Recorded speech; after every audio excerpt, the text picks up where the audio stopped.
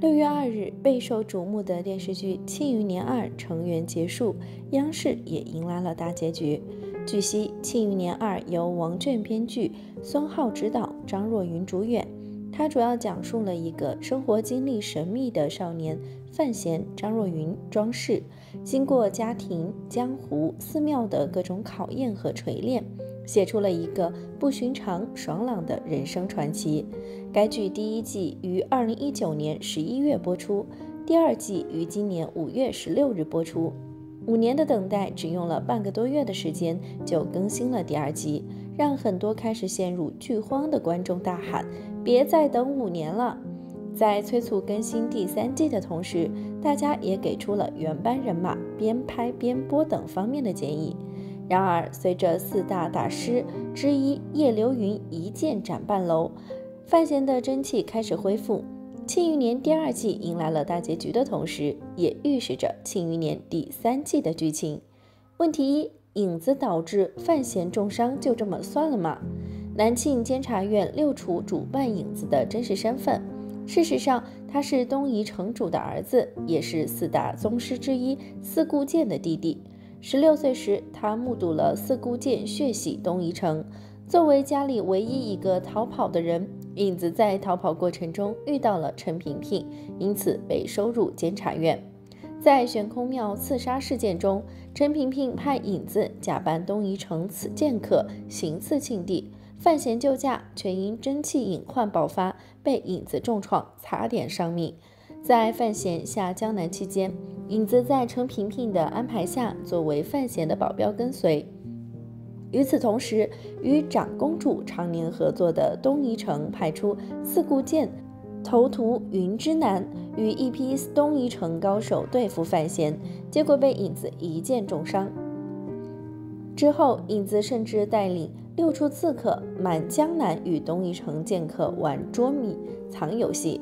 虽然影子高冷话少，但他从心底里为范闲感到羞愧，所以为了补偿范闲，他将在庆余年第3季度把四顾剑法传授给他。问题2：抱月楼案的罪魁祸首圆梦现在在哪里？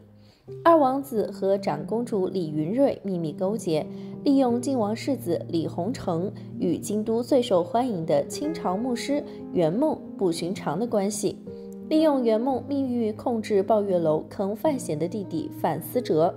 剧中抱月楼案罪魁祸首圆梦被刑部通缉，在二皇子和长公主的庇护下连夜逃亡。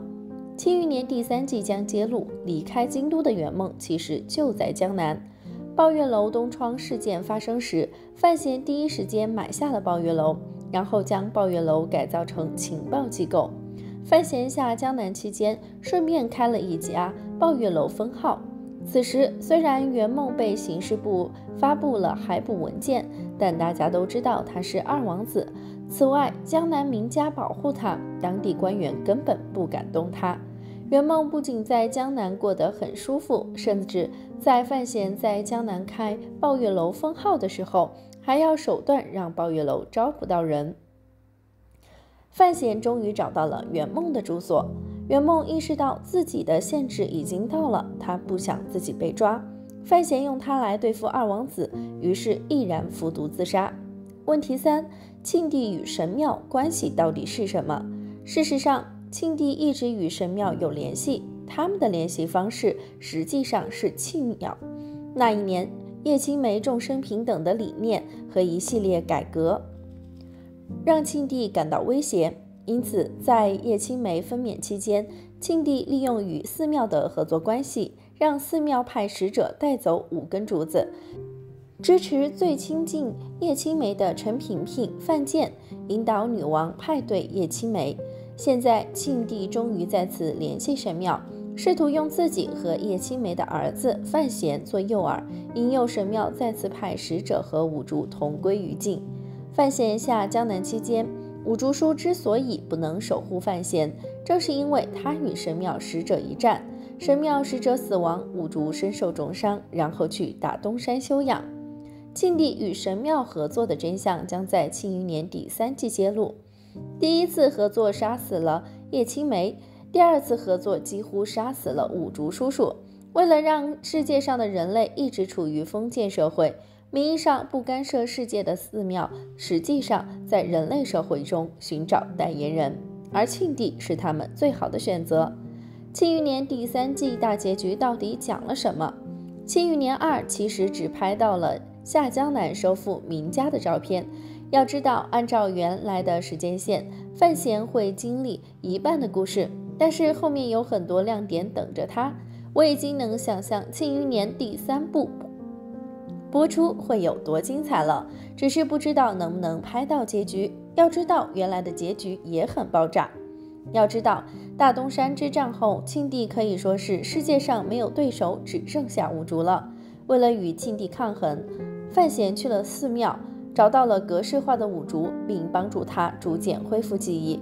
于是五竹一人杀死了庆帝所有的禁军，与庆帝对峙，两人打的那是你来我往，两败俱伤。最后庆帝真好奇，想揭开五竹的眼罩，然后被五竹的激光眼射得灰飞烟灭。我说庆余年真的是一种美好的精神状态。庆帝死后，他唯一幸存下来的小儿子李承平继位。由于范闲的杀君行为，南庆全国各地对范诗仙的态度和口碑都发生了380度的逆转。特别是在法庭上，几乎所有的官员都可以参加范闲的书。作为皇帝，李承平不得不下令抄袭整个范家，并将范家族全部驱逐出北京。当然，作为范闲的徒弟，李承平不可能真正迫害范闲，这些惩罚只是这样做的。内部仓库的管理权仍然掌握在范闲手中，范府的财产对他来说只是洒水，更不用说范思哲了。人们在北齐做生意，这被称为繁荣。于是范闲带着林婉儿和他的孩子们隐居在西湖，过着滋润的生活。但也许皇帝做了很长一段时间，很容易产生异心。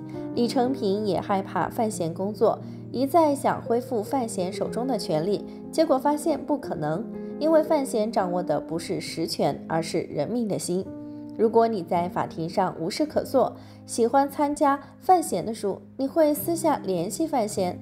虽然监察院直属皇帝管辖，但几乎每个员工都对范闲有绝对的崇拜，更不用说和范闲勾搭的话了。小皇帝不得不压下这个心思，把老师当成了一个闲散的中国老师，一有问题就跑到西湖咨询他。我们范闲好像什么都没有，其实真的是人生赢家。作为庆余年2的头号反派，李承则为什么能这么受欢迎？仅仅因为他是疯狂的批评吗？有句话说，李承则疯狂的力量真的符合现代人的精神状态。庆帝悬空庙被刺杀，其他人躲得救，只有他一个人在半场平静地开了香槟。他发现庆帝没有死，不幸地收起了他的酒杯。他真的有一种死亡和生活的颠簸感。而且作为本季范闲明面上的对手，范闲几乎所有的困难都是他创造的。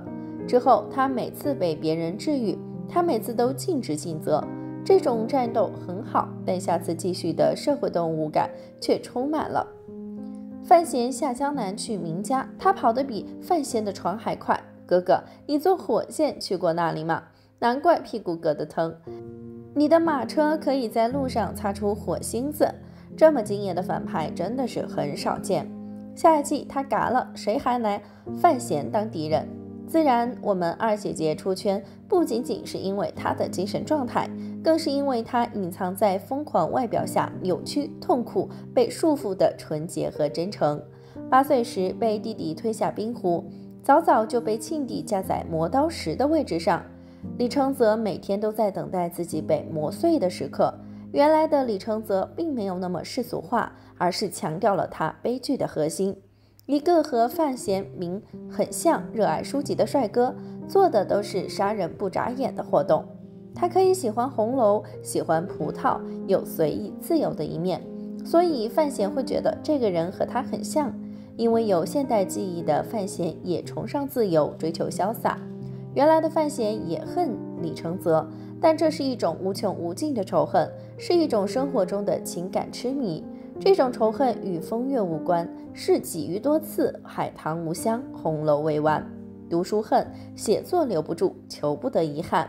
在剧中，他们变成了极端的要求和仇恨，因为与原著相比，剧版最大限度地发挥了所有的压抑和对立。